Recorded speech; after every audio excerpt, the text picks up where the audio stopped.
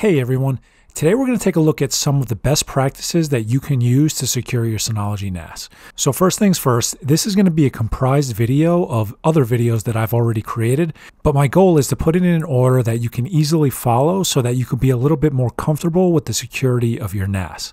Now, I have written instructions on this, and I'll leave a link for those in the description, and those are basically just going to link you to some of the other videos, and they will also hopefully provide a little background on some of the reasons why you should implement some of these things. So there's a few things that you have to be aware of before we get started.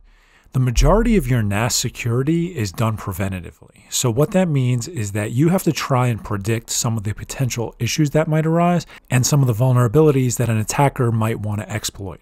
So what you're left with is best practices that you can take to try and secure your NAS as much as you can. So we're first going to take a look at some of those best practices, and then we're going to take a look at how you can expose your NAS safely if you're interested in doing that. And a little later in the video, we're going to take a look at data security. So I just want to mention that I'm going to be doing all of this inside of DSM-7. DSM-6 is very similar, but some of the settings might be in a separate location, so just be aware of that.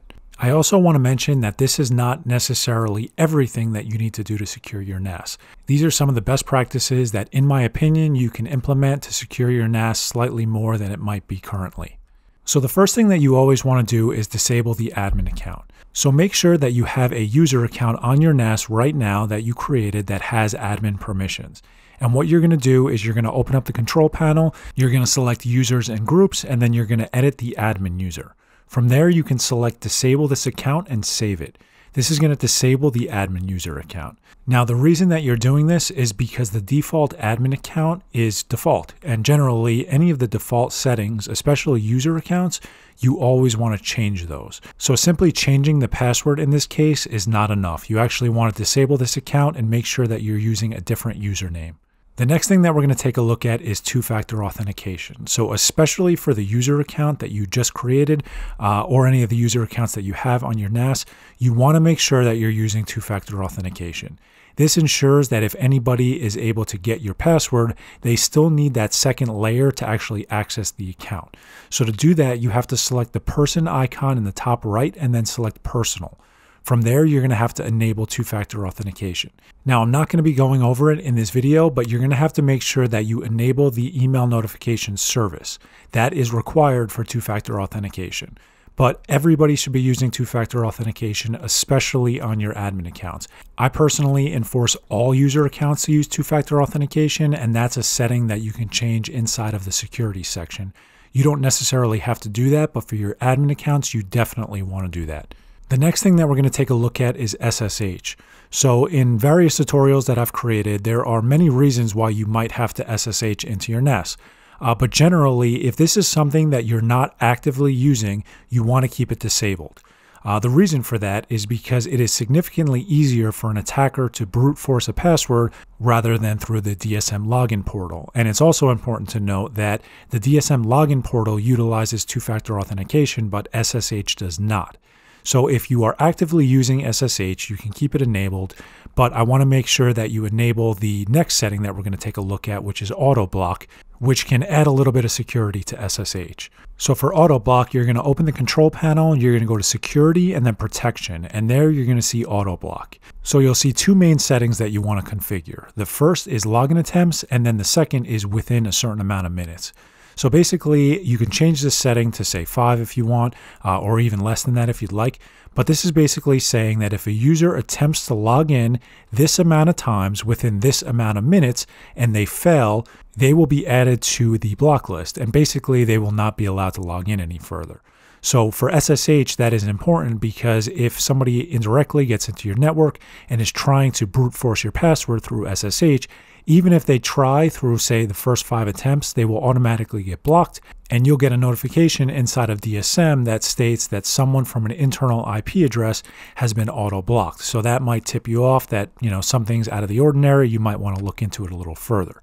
So auto-block is something that you should always keep enabled. Generally, if your network is secure and you'd followed some of these best practices, you're probably not going to get any notifications for auto-blocks, but regardless, it's kind of a safety feature that you want to ensure that you have enabled. So the final thing that we're going to take a look at is Synology Nas Dsm Updates.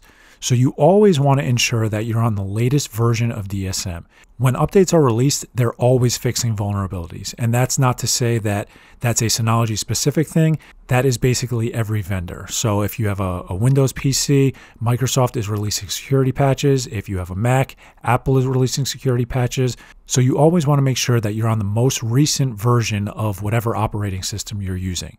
So to ensure that your NAS always updates properly, if you open up the control panel and select Update and Restore, you can select Update Settings and automatically install the new updates. I generally do Saturday nights, but you can do it whenever you'd like, and this will just ensure that your NAS stays up to date. So those are some of the best practices that I consider things that everybody should implement if you have a NAS. We're now going to take a look at accessing your NAS from outside of your local network. So without a doubt, the most secure way of having your NAS is having it only accessible to local devices. But that is also the most restrictive. So what that means is you'll never be able to access it outside of your local network. For a lot of people, that's fine, but for a lot of people, that's not fine. So we're going to look at a few options that you have on how you can access your NAS outside of your local network, and based on whatever needs you'll have, you should be able to determine what's best for you. So if we're saying that local network traffic is the absolute most secure, the second most secure would be utilizing a VPN.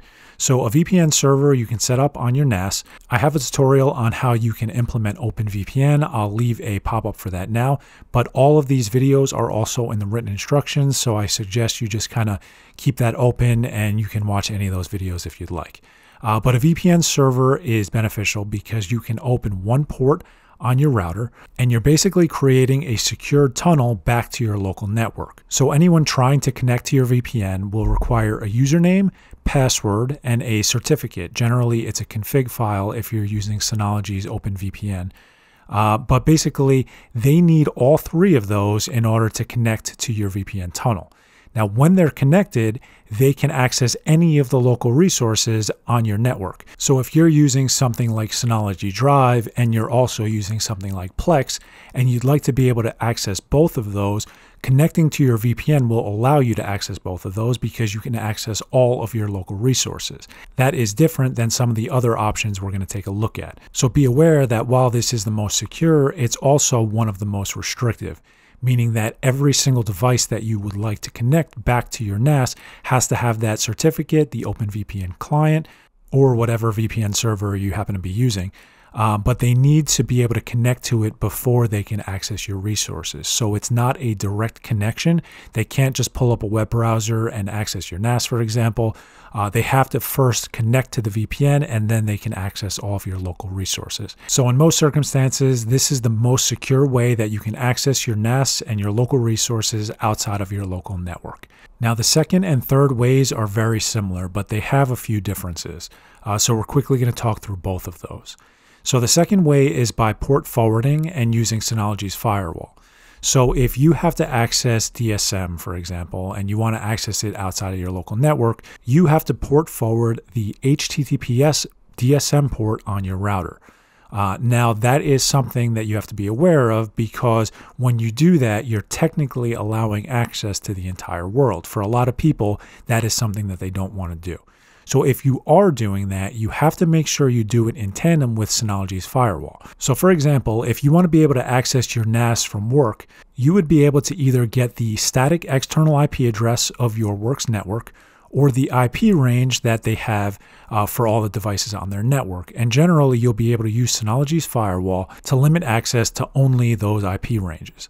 So I want to be clear here that this is not something that you should do if you want to just open it to the world. Generally, you have to restrict it in some way. So that could be something as simple as limiting it to your current country, or something as complex as limiting it to the IP ranges of whatever network you're trying to connect from.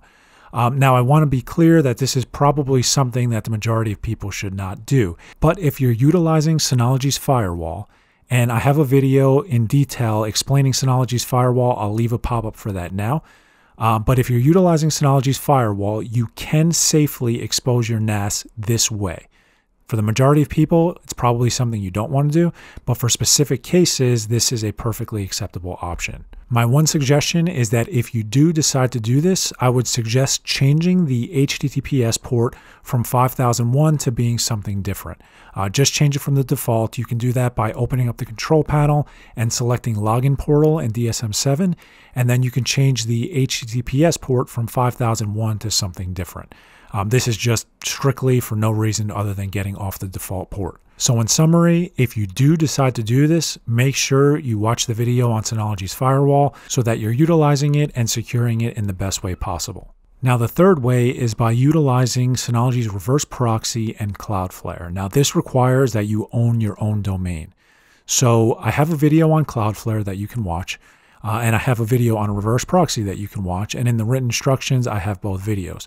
But Cloudflare is a free CDN, and it comes with a slew of security features that you can take advantage of if you do own your own domain. Now, there won't be a true benefit of having a CDN if you're accessing DSM, for example, but the security benefits that it provides, in my opinion, are well worth it.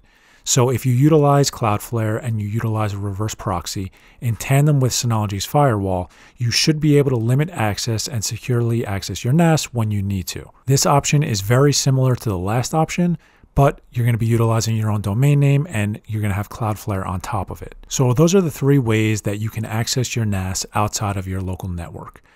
Generally, these are just guidelines. You have to do what's best for you. You have to do your own research. And you have to make sure that what you're implementing is secure, because when you expose personal devices, you are the one that has to make sure that you're utilizing some of the best security practices. So just keep that in mind. Now, the last thing that we're going to take a look at is data security. So everything that we went over already is kind of securing your NAS, but securing the data on your NAS is equally important. So I have multiple videos on this in the written instructions. Like I said, probably 1,000 times by now, you can find all these videos. But the first thing we're going to take a look at is scheduled snapshots. So if you're utilizing a NAS that supports BTRFS, you need to make sure that you have snapshots enabled. This will protect you from basic things like accidental file deletion to full-blown encryption. So God forbid you get a crypto locker or something similar, you can revert back to a prior version and all of your data would be safe. So this is something that you want to make sure you have enabled if you have BTRFS. This is honestly 99% of the reason I only suggest Synology NAS devices that support BTRFS, because in my opinion, it is an invaluable feature and it's something that everybody should be utilizing. Now, the last thing is backups. So everybody knows that you need to have backups. It's, probably been hammered into your head at this point. But I think there's a misconception on backups. And I'm going to try to clarify that, at least in my opinion, as best as I can. Now, if you're storing, say, 40 terabytes of data on your NAS, you probably don't need to store 40 terabytes of data offsite or in the cloud. You are perfectly free to do that if you'd like, but you don't have to. You need to look at your data and determine what is the most important data for you. What would really upset you if you lost it? Now, when you look at it from that point of view, it's probably significantly less than you think it is. So for example, I have 15 to 20 terabytes on my NAS right now, and I'm only backing up a couple hundred gigabytes to the cloud. Now, there are a few different ways that you can do that. I have 3 different videos. I have one that will show you how to utilize Hyper Backup to back up to Backblaze B2. I have another one that will show you how to do it to a offsite Synology NAS, and then a third way that you can utilize a Raspberry Pi. Generally, any of those are going to keep your data secure as long as it's off-site. But the important thing to highlight is that you don't necessarily have to back up all of your data. If you're backing up your local PC, for example, you generally have specific things on that PC that are important to you, and those are probably your personal documents, some of your personal data. But it's not going to be the operating system's files. So you have to make that distinction. You're not, if you have a Windows PC, you're not going to back up to the cloud the Windows operating system files, but you are going to back up your personal documents. So look holistically at your data and determine what is important to you. And from there, you have to make sure that you're backing that data up. So I want to be clear that everything that we just took a look at, these are generally just best practices and things that I think that you should look into. And these are ways that you can secure your NAS. But security is a moving target. Every single day, there's an attacker that's trying to expose something different. So the best thing that you can do is to try and be as restrictive as you can. Keep as few of admin accounts on your NAS as you can. Make sure that your user accounts have access to the things that they need, and that's it. You don't want to be giving access for everybody to everything. You want to give individual user accounts access to the things that they might need. So this video does not necessarily go over all of the things that you should be doing to secure your NAS. For everyone, that's going to be slightly different. So these are just some of the best practices that I consider to be some of the kind of low-hanging fruit that you can quickly implement and secure your NAS slightly more than it might be currently. So hopefully this helped. It was a very long video. But if you guys have any questions, please feel free to leave them in the comments. Thanks so much for watching. If you liked the video, give it a thumbs up and please consider subscribing to the channel. Thanks, guys.